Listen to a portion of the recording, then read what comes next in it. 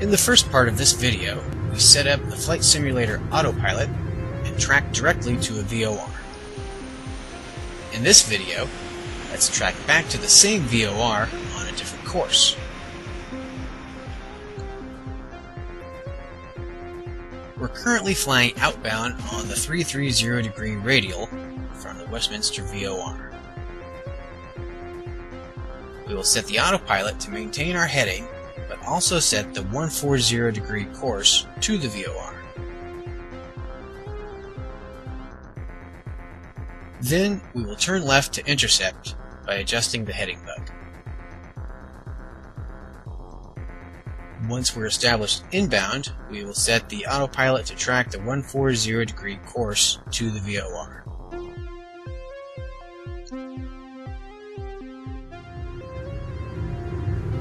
Press heading hold to set the autopilot to fly your current heading.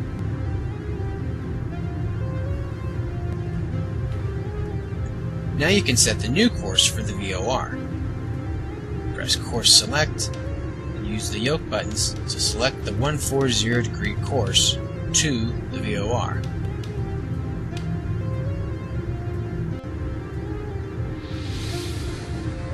We want to make a left turn for this demonstration. Select Heading Bug and click it to the left. The autopilot starts a left turn.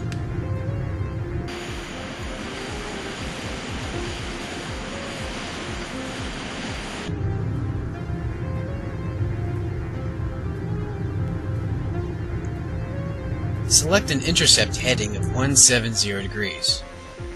That's a good intercept angle, taking into account our speed and distance from the station. Don't fly a heading of 140 degrees, we can't intercept the course like that.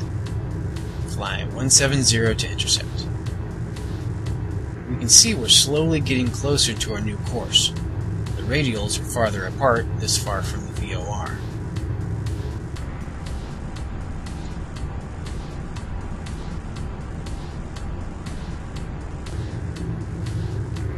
We're starting to intercept now, so select Nav 1, hold.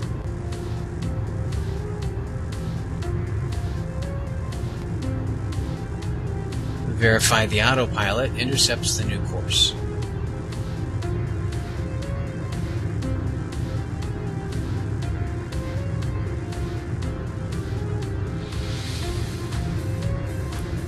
See the distance counting down to the station.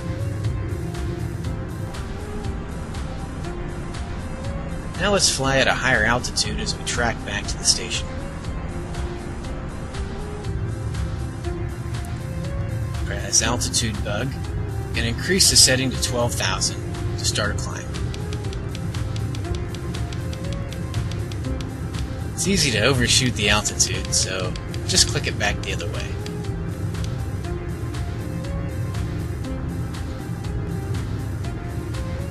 Note the autopilot increases thrust to maintain 200 knots during the climb.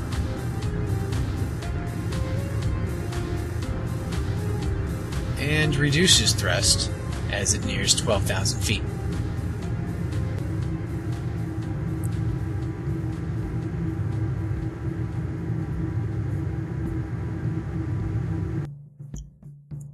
And this is what we've been tracking all along. This is the Westminster VOR as depicted in Flight Simulator.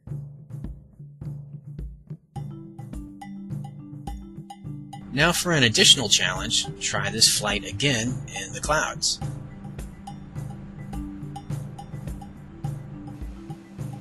Reload the saved flight. This will put you back on the runway with the radios and autopilot already set. Bring throttles to idle and hold the brakes. In the weather settings, choose User-Defined Weather, Customize, and Advanced Weather. Click the Clouds tab and choose Stratus Clouds overcast, with tops at 12,000 feet, and a base of 6,000. Click the Visibility tab and choose 20-mile visibility from the surface to 8,000 feet. Click OK 3 times to return to the airplane.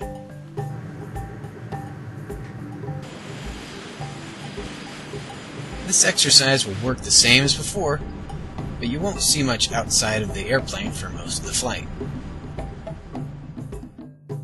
We showed you a lot of things in this video, so the transcript is posted on our website. You can print it if you want. Just click the link in the show notes.